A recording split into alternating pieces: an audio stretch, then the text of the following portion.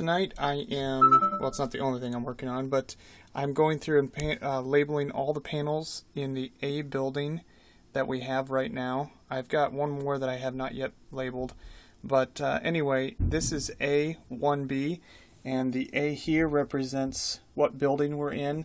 This represents what floor I'm on, and this represents the meter box. So the B is what's always unique, but this basically references it.